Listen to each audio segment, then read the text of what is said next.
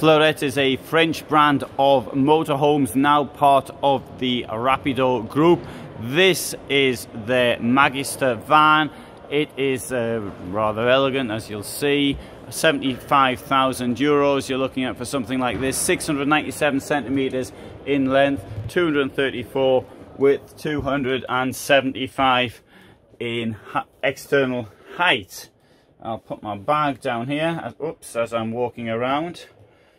But the gimbal came into view. Sorry, I'll continue anyway. Right, so side bed up here looks very elegant. I think it looks extremely elegant, this actually. I think it looks far more elegant than Rapido vans do, and at a cost not much greater than what they have. Coming in here. Right, side bed is particularly useful if you perhaps if you're a little bit more physically challenged, so it's easy to get in and out of, but it does mean you're having to crawl over the other person you're with, if you're with somebody.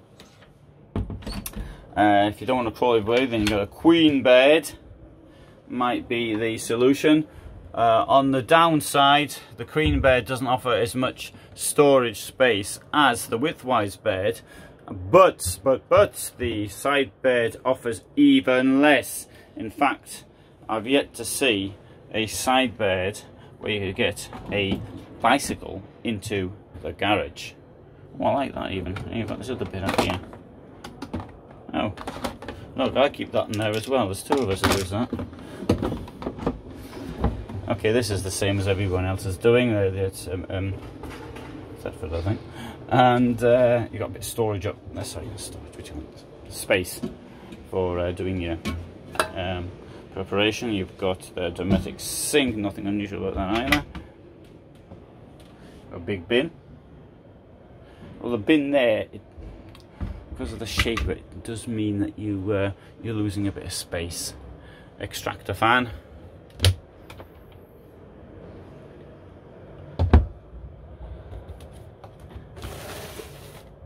Television. Come back to the other side of the bed. Wardrobe up here.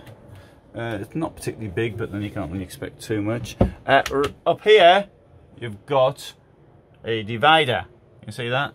Comes down there. Can I get it off?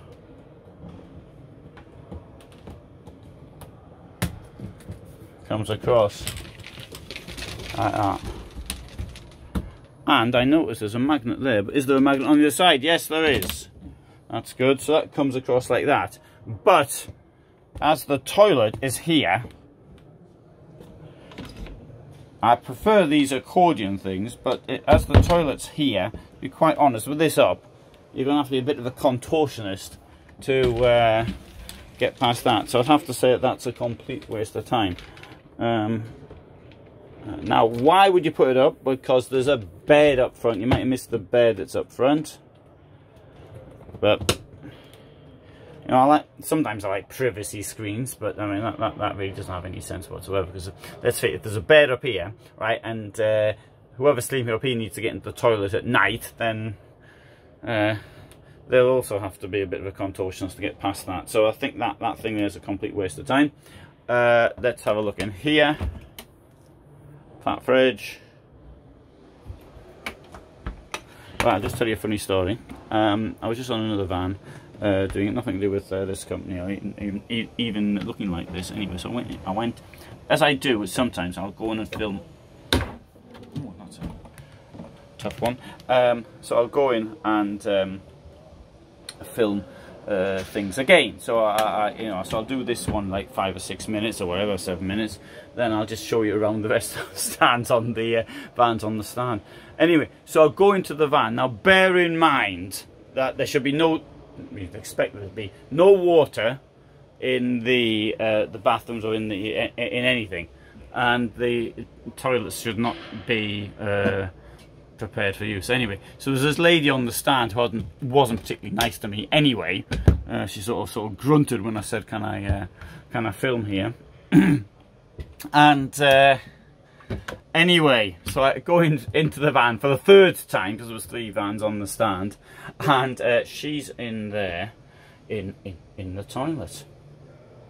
Anyway, no, she was fully dressed, I might point out, but I wonder if had I arrived a bit earlier, what the situation might have been. Anyway, so she didn't grunt at me, she just stared at me with a vicious manner, and that was the end of that one.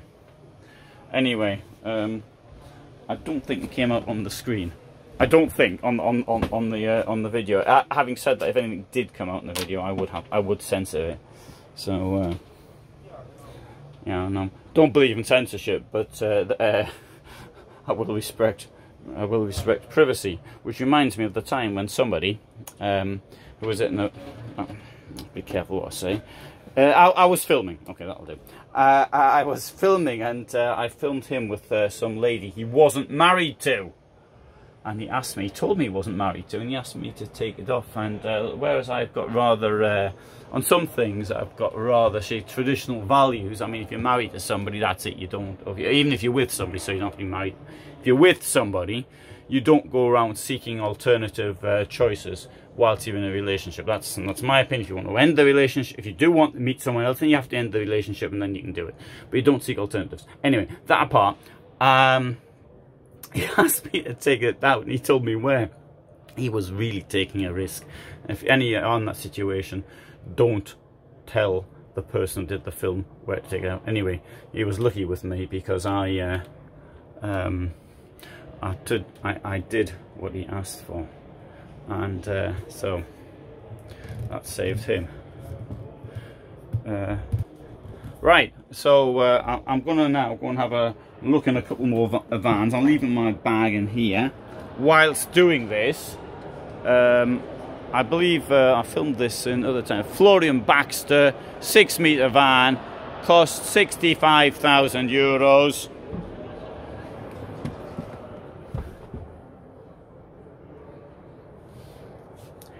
Hasn't got the daft overhead bed. Well, daft, you might need it. I mean, it doesn't get in your way, so that's not a problem. There you are. Looks as though somebody's been using this toilet as well. Yeah, I'll close that. Can't stand seeing toilets open.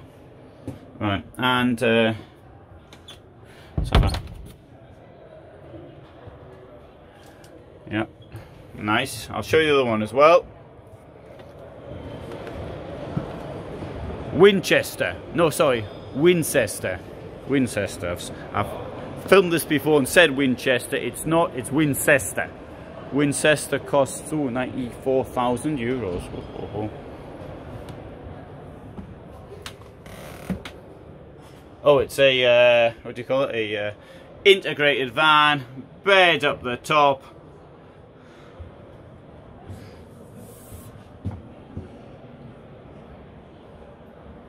Well, I like the way they are. Lovely shape. I mean, Death Lift does as well. Some wonderful shapes, and where the light falls onto it, that looks pretty good. I'll let this play out, okay? Guten Morgen, liebe Messebesucher und Aussteller. Ein herzliches Willkommen zum 7. Tag der CLT 2020. Wir wünschen Ihnen allen einen angenehmen und erfolgreichen Messetag hier in Stuttgart. That's it. I mean, it's not like in Dusseldorf where they sort of go through huge amounts of stuff. That will be sufficient for them here. Got storage down here. You got steps up there. I wouldn't want this layout for myself, but you know, then again, I don't really need them all at all.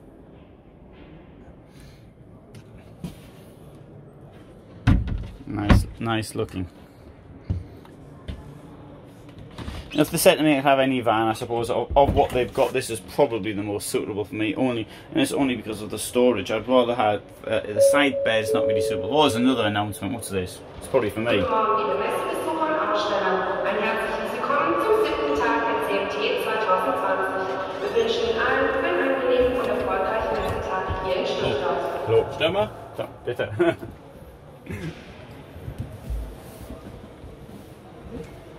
Right, so I hope you found that of interest. All the public's already in here, and good. So if you found that interest, please do subscribe. And yeah, I normally stand outside the van when I do the end, but I think I'll go inside. This one here looks quite nice. One of the advantages of standing outside is because it sort of gives you this as an option. Whoops, just don't lights off. It gives you this as an option for your screen on YouTube. Right. Oh, so I'll finish off here, looking down this colour scheme. Of course, it wouldn't be in this colour scheme very long, particularly after the dog would be in it, but me and the dog together would sort that one out. But thanks for watching. If you get any benefit, do consider giving some support on Patreon, and subscribe if you haven't done so. All the best from Stuttgart.